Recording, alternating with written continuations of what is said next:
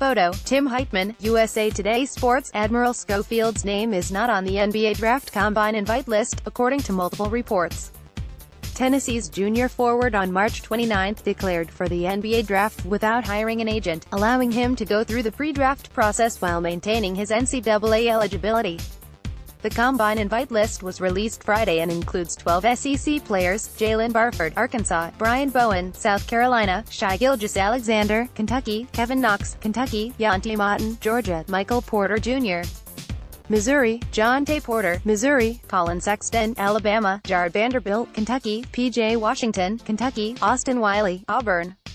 The Combine will be held in Chicago May 16 to 20, while the NBA Draft will be held June 21.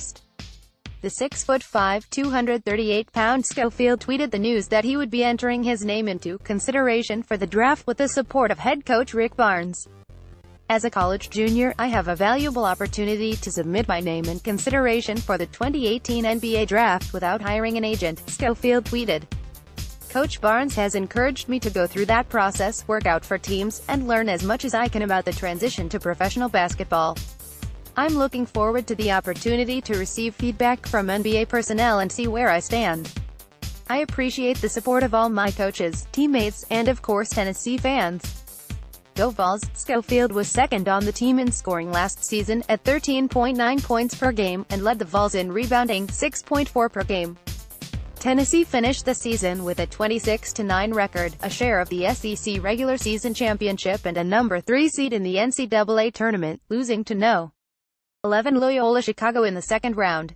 Schofield finished the season on a tear, scoring more than 20 points in 4 of the final 7 games. He had back-to-back double-doubles in the SEC Tournament Championship game against Kentucky, 22 points, 10 rebounds, and in the opening round of the NCAA Tournament against Wright State, 15 points, 12 rebounds. Schofield's scoring rose from 7.2 points per game as a freshman in 2015-16 to 8.2 per game as a sophomore in 2016-17. He started 22 times as a freshman, but developed into a sixth man as a sophomore, starting just once in 28 games while averaging 19.0 minutes per game.